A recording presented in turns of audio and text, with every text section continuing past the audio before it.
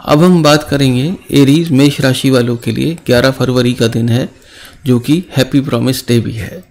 आपसे कौन कैसा वायदा करेगा इस दिन, इसकी बात करते हैं। सीधा पॉइंट पर आते हैं। एरीज यानी कि आपकी खुद की राशि के लोग आपसे बहुत सारे वायदे करेंगे और वो ऐसे ऐसे भी वायदे करेंगे जिन पर आपको सुन के हंसी आएगी कि भाई इस तरह के वायदे भी होते हैं क्या, है ना।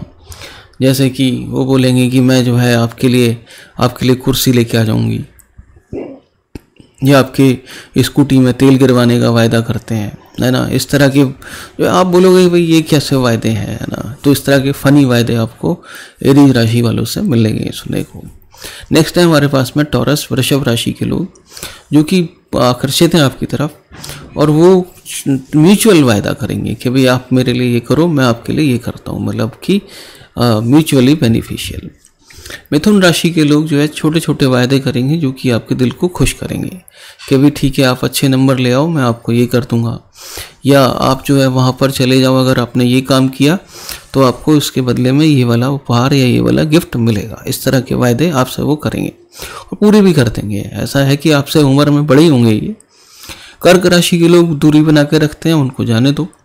सिंह राशि के लोग जो है ऑनेस्ट होते हैं, लॉयल होते हैं, जो भी आपसे वायदा करेंगे उसको पूरा जरूर करेंगे। वो या तो करेंगे नहीं, या अगर आपसे कोई भी वायदा किया तो वो पूरा जरूर करेंगे।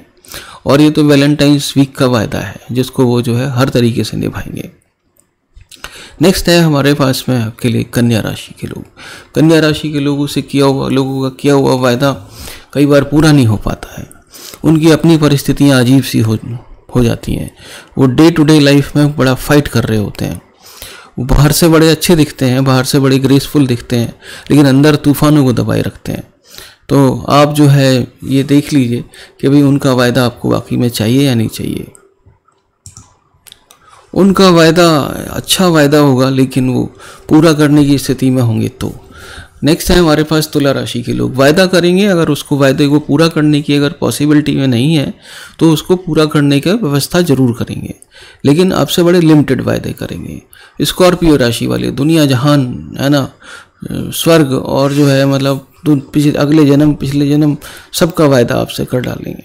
आप एक बार इनसे बोलो कि कुछ प्रॉमिस करने हैं और देखिए किस किस तरह के प्रॉमिसेस आपके लिए कर देते हैं। नेक्स्ट है हमारे पास में धनु राशि के लोग। वो भी जो है आपके लिए काफ़ी कुछ करने के लिए तैयार है, लेकिन सिर्फ वो बड़े लिमिटेड वायदे करेंगे। वो पहले देखेंगे कि आप चाहते क्या हो, उसके हिसाब से, क्योंकि वो लोक लुभावन बातें करने में माहिर हैं, तो आपसे जो है वही सिर्फ वायदे करेंगे जो आपको अच्छे लगें। नेक्स्ट है हमारे पास कैप्रिकॉर्न मकर राशि के लोग।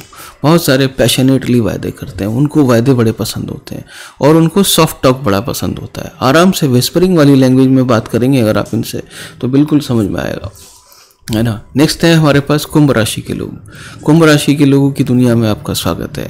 वायदे ही वायदे और वायदों की भरमार। छोटे वायदे, बड़े वायदे, खराब वायदे, झूठे वायदे, सच्चे वायदे, हर तरह के वायदों का आपको इनके यहाँ पर भंडार मिलेगा।